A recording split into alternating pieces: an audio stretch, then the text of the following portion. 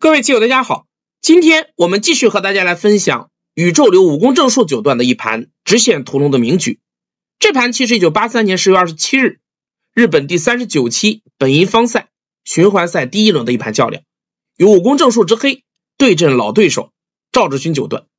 本局是在日本棋院的幽玄之间特别对局室进行。武功九段在回忆本局时不无凄凉地说道，已经好久未在幽玄之间特别对局室下比赛棋了。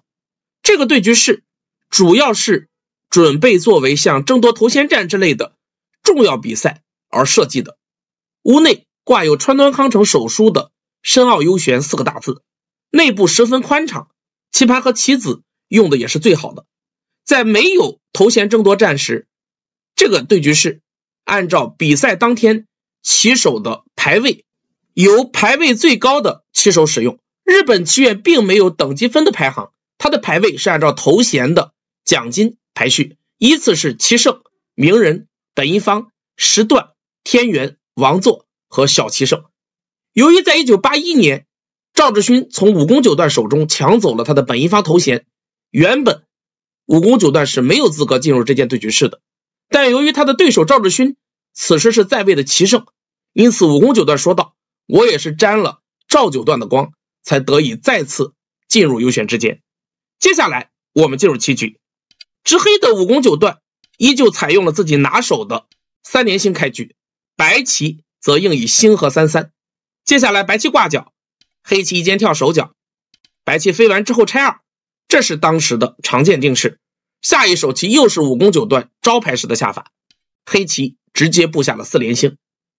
白棋接下来小飞手脚，此时黑棋面临选择，如果黑棋巩固自身模样，比如在此一间跳手脚，这也是眼见的好点，但是白棋也将占据左边拆边的大场，这样将形成双方对围的格局，这也是一盘棋。但武功九段本局似乎不打算这样下，下一手棋黑棋非常均衡的在左边分头，限制白棋模样的扩张。接下来白棋点3-3是必然一手，也是赵九段的风格。黑棋挡住，白棋长，以下是非常经典而又古老的点3-3定式，想必各位棋友对此都不陌生。虽然在 AI 时代这个定式已经淘汰，但整体看来现在的局势双方依然是5-5开。下一手棋白棋再次点刺，试探黑棋应手，期待着黑棋再次粘住，这样白棋顺势飞进中央，抢占天王山要点，既压缩了黑棋右边阵势，又扩张了上方的模样。这个图武功九段当然不能接受，所以实战当中黑棋毫不犹豫的马上在中央飞起，扩张右边的模样。赵九段略作试探之后，发现黑棋围模样的意愿非常强烈，白棋也转而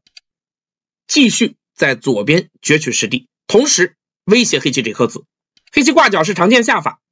白棋一间跳手脚，威胁黑棋空中的打入。但是武功九段在自证解说当中说到，他对于这种棋一般是不补的，这2颗黑子灵活弃取，放在这个地方等着白棋来进攻。下一手棋黑棋在中央继续围了一手，大空已经初步成型，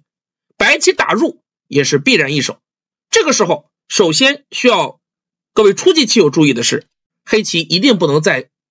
5线靠，这样白棋扳，黑棋断，白棋打吃，黑棋打，白棋提掉，看似黑棋可以度过，但白棋在中央提花异常的厚实，对于黑棋这个阵势有致命的影响，以后白棋随时可以进来破空，所以这个图不能考虑。如果局部要硬，常见的下法是在2路拖，白棋从上方扳，黑棋断，白棋吃，黑棋打，白棋粘住，黑棋挡住，以下白棋断必然。接下来如果黑棋打吃，白棋提掉，那么下一手棋黑棋面临选择，黑棋靠近脚步是一种方案，威胁在此打出的作战手段，白棋后实粘住，黑棋长，接下来白棋爬回做活，黑棋再飞捞取实地，白棋在中央攻过来。这个图跟武功九段的棋风不符，这4颗黑子犹如人质一般被白棋揪住，中央的模样也无法顺利的围成，这个图黑棋不满意。武宫九段期待形成的结果是此时黑棋立下，白棋粘住，黑棋再次挡下，下一手棋白棋只好收气，黑棋打吃，白棋粘，然后黑棋在这一带跳补一手。这个结果由于以后黑棋的一路力、上方的一路尖都是先手，白棋并不便宜，同时黑棋外围加厚对于中央的模样也有影响，这个图是黑棋希望看到的。那么为什么实战当中武宫九段没有去下二路拖呢？他担心的是白棋从下方搬的变化，这样黑棋断，白棋打，黑棋打，白棋粘住，这是当时的流行下法。黑棋点角，白棋冲了之后再次挡下，然后打完这个地方，白棋有多种选择，可以在下方拆，也可以在中央一带继续补厚自身。这个结果黑棋全部龟缩到角部二线，虽然得到实地，但武宫九段对这个图不屑一顾，因此实战当中由于忌惮于这一点，略作沉思之后，武宫九段选择看清这颗子，再次跳出，白棋自然也不肯退让，下一手棋强行压住，黑棋再长，黑棋的策略此时我们已然看清，分而治之，白棋挡住，对这要九段来讲，角无论如何是不能被抢走的。黑棋再冲，白棋同样跳起，意图通过追击黑棋顺势进入到黑棋右边的模样当中。黑棋打吃，白棋粘住，下一手棋黑棋挖，白棋打，黑棋粘住的时候，白棋虎在下方补断，而黑棋武宫九段也深谋远虑的在此断了一手，这个对以后的战斗是有巨大帮助的。白棋打吃，黑棋立下，接下来白棋再次挡住。现在从 AI 的分析来看，双方形势依然是2分。下一手黑棋再次跳出，白棋飞，先对2颗黑子发动抢攻，而局面的转折点也由此到来。黑棋下一手棋再次靠，是腾挪常用的手法，白棋扳住。这个时候 AI 的建议是黑棋扳在此处，由于白棋自身也有断点，这一带白棋也无法用强反击，这样依旧是双方胜率5-5开的形势。但是武宫九段实战当中想的却不是这样，他当时认为黑棋如果在此长出，白棋会顶住，黑棋粘，接下来白棋先在下方跳，威胁冲断，黑棋补住的时候白棋再跳。这个图由于这一带空着一口气，这个断对白棋并不严厉，这样黑棋被攻，白棋中央加厚，右边的黑棋阵势也受到了巨大影响，黑棋不满意，所以实战当中武宫九段别出心裁，此时下出了尖的一手，但这手棋导致了黑棋的胜率暴跌。黑棋的理想图是希望白棋挡住，这样黑棋再长出，接下来白棋再顶的时候，黑棋可以挡在此处收气，这个尖防止了白棋的扳过，同时由于紧住一口气，这个断威胁也更大，而且以后黑棋在此虎是先手，边上还保留了一只眼位，这个图黑棋认为比刚才要好一些。但是赵九段也是非常机敏，下一手棋黑棋尖在二线的时候，白棋直接打吃，这手走完之后，黑棋的胜率竟然已不足 20%。 但塞翁失马焉知非福，本局天地版的大逆转，以及后来武宫九段直线计算50手强行屠掉大龙的精彩局面也由此产生。下一手黑棋长出，白棋强硬冲出作战，黑棋扳住，白棋粘。现在看起来黑棋的棋形4分5裂，但武宫九段对于轻重的判断出类拔萃。下一手棋黑棋尖在此处，白棋如果只是冲吃这2颗子，黑棋顺势挡下，这颗白子被割下，整体黑棋的模样浑然一体，这个图白棋失败。赵九段自然不肯让黑棋如愿，所以在黑棋尖的时候，白棋先在下方冲，围魏救赵，黑棋挡住，然后白棋再跳刺威胁黑棋断点，黑棋粘，白棋先手一拐，这一连串的手段走完，外围白棋保留了出路，接下来再回到上方冲吃2颗子，而黑棋也开始了反击，下一手再次挖断白棋，白棋打，黑棋粘，这都是一本道。接下来白棋粘住，黑棋断上去，白棋打吃，黑棋粘，下一手棋赵九段面临选择。此时从 AI 的胜率看，黑棋的胜率已不足 5%， 白棋现在应该看清这3颗子，比如在这一带削过来，若即若离的威胁着黑棋的大龙。黑棋如果断，白棋长出还是先手，这一带的作战白棋也不怕。但实战当中，赵九段似乎对于形势过于乐观，下一手棋白棋竟然直接长出作战，黑棋当然退无可退，只有粘住，然后白棋再虎，一子不落的全部救出去。但是这个下法是双刃剑，白棋将自身也全部走中了，黑棋抓住时机，再次罩住白棋，要求与白棋作战。 AI 的建议是此时双方应该各行其事的去做活，白棋可以靠在此处，黑棋不能搬，否则白棋断，这一带黑棋的防线出现问题。那么黑棋退，白棋顶住，接下来黑棋拐的时候，白棋冲完了再次拐出，这样双方各自做活，但由于白棋的实地领先，白棋的胜率 95% 以上。但实战当中，赵九段在这个地方却突然起了贪杀之心，下一手棋白棋竟然强行再次飞断，而在此后的短短的5手棋之间，黑棋的胜率从 5% 逆转至了 85%。 这手棋的目的非常明确，要求分断黑棋，强行杀掉黑棋，毕其功于一役，在这个地方结束战斗。但黑棋也不是好惹的，下一手棋强硬冲断作战，白棋冲，黑棋断，白棋打，黑棋粘，这个地方白棋的每一手棋胜率都降了15个点左右。接下来白棋面临本局最重大的选择，是攻是守，考验着赵九段的神经。局后研究认为，此时白棋还是应该在这一带补棋，因为这个地方由于黑棋的扑是先手，气实在是太紧。那么这样黑棋顶在此处，白棋粘住，黑棋保留这口攻气，在上方打出作战。这也是 AI 给出的一个一选的变化图，白棋长出，黑棋再打，白棋长，接下来黑棋在这一带跳出长气，白棋冲出，黑棋扳，白棋再拐，黑棋双住，下一手棋白棋尖，黑棋尖出，白棋贴完之后再次跳家。由于这一带白棋有众多收气的先手，黑棋还需要去收气吃白棋，那么如果黑棋强行粘，白棋拐出，上方补棋，中央的子就被鲸吞。这个结果双方的判断是白棋充分可战，黑棋只是吃掉了这几颗子而已，还有收气的问题，而白棋这一带也瞬间膨胀起来，右边一带的模样已经被白棋打穿。所以这个图是局后双方复盘研究认为最佳的一个下法。但实战当中，赵九段在前方也用了大量的时间，此时已经进入了1分钟的读秒。在读秒声当中，赵九段对于自己的智估极有信心，下一手棋他下出了在上方压的强手，但这手棋走完之后，黑棋的胜率已经到了 85%， 而且此后是节节攀升。显然 AI 认为白棋的战斗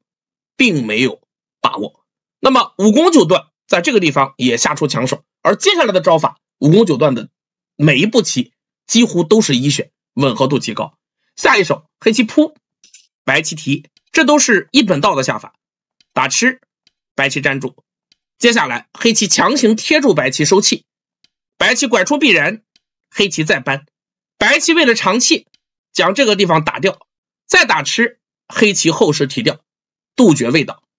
白棋打吃，黑棋就粘，下一手白棋打，黑棋长出，白棋再粘住，现在白棋4气，黑棋3气，所以下一手棋黑棋长气，而长气的要点相信各位棋友也会发现，就是断在此处，利用这2颗白棋的弱子长气，白棋只好打出，黑棋顺势一跳，白棋提吃，黑棋双住，这一带白棋并不好收住黑棋的气，黑棋长完气之后，白棋也开始冲出长气，黑棋依旧强硬的扳住。武功九段在这个地方展现了强大的直线算路，甚至他在局后坦言，当初在中央一带滚包完之后，后续的变化已然都算清楚。下一手棋白棋打吃先手，黑棋长出，白棋再靠下，黑棋扳住。赵九段也在这个地方极尽腾挪之能事，但可惜局部黑棋太厚实了。下一手棋白棋再次靠，是赵九段打完之后跳准备的妙手。这手棋意在吃住上方的黑子。如果黑棋长出，白棋再次扭断。接下来这个打吃非常严厉，黑棋打反击，白棋再打，黑棋提掉，白棋打吃。现在黑棋反而十分难办，这个地方白棋空着一口气，这口气至关重要。现在如果黑棋断，白棋提劫，这个劫关系到双方的生死，由于缓着一口气，黑棋也有风险。而如果此时黑棋粘住，白棋粘在此处，接下来黑棋胯下是最强硬的反击，我们后续也会看到这个手段。白棋粘住，黑棋再立下阻度的时候，白棋已经可以在此收气了。现在我们看黑棋如果扳，白棋冲了之后一粘，现在黑棋有4气，而白棋整体有5气，空的这口气发挥了至关重要的作用，所以这个图黑棋被杀当然不能够满意。所以实战当中考虑到此，武功九段的下一手棋也下出了强手，黑棋不但不逃，反而强行扳了进去，以攻为守。这手棋的目的非常明确，就是要紧住白棋的气。白棋挖吃也是赵九段无奈的一手。现在这一带如果白棋断，黑棋长出，这口气如眼中钉肉中刺一般，白棋无论怎么吃，黑棋粘完之后再次挤住，你扳我就拐过，这个白棋没有几口气，无法与黑棋对杀，这个当然不行。那么同样道理，你走这个也大同小异，这样白棋都被吃住了。所以实战当中白棋挖在此处寻求变化，但从胜率上看，此时黑棋的胜率已经超过了 95%。 下一手棋黑棋粘住，这是命令型，白棋只有补棋，黑棋再断吃。接下来白棋打，黑棋提吃。现在我们看到，如果白棋打在下方要求便宜，黑棋就可以直接开劫了。由于现在白棋气紧，白棋再提劫的时候，黑棋有一枚宝贵的劫材，就是挖在此处。这个走完之后，如果白棋消劫，由于此前的进攻当中黑棋已经顺势将右边全部封住，接下来黑棋一粘，吃住6颗白子连回大龙，这个图已经是黑棋的胜势，白棋这一连串近乎于单关，不能满意。但是如果白棋继续顽抗，黑棋提回，这个白棋只有1气，甚至白棋冲的时候黑棋还可以粘，白棋再提，黑棋还有一枚粘的劫材。如果白棋消劫，黑棋粘住，和此前大同小异，黑棋4气对白棋2气，这个你挡我就收气，局部白棋还是被杀了。所以这个劫由于紧了气，白棋已经无法再开，所以实战当中当黑棋提的时候，白棋只好回来暴吃这颗子。武功九段接下来则祭出了跨段早已准备好的这一步强手。现在白棋局部已经无应手，如果白棋从上方冲的话，那么黑棋可以再次打吃。白棋如果粘，黑棋一立，这个不必多说，左边黑棋要拐吃5颗白子，右边2路要渡过，白棋整体大龙不活。现在白棋如果立下的话，那么黑棋可以先在这一带紧住白棋的气，之后黑棋吃住这几颗子，接下来白棋收气，黑棋也开始收气，白棋冲之后粘住，接下来黑棋就一路扳继续收气。这样我们可以看清，白棋是有3气，而黑棋是有4气，局部白棋还是被杀掉了，这个图不行。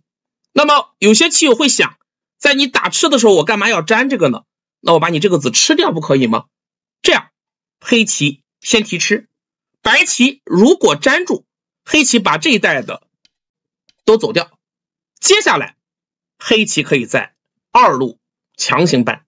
白棋如果走这个，那么黑棋的这个滚包就非常愉快，下一手棋一提吃，局部白棋只有3气，已然被杀。而如果白棋挡住，黑棋挡下来，这个白棋也无法做活，同时杀气的话也难以杀过黑棋。接下来如果你粘，那我就扳，这个没有什么作用。那如果直接收气的话，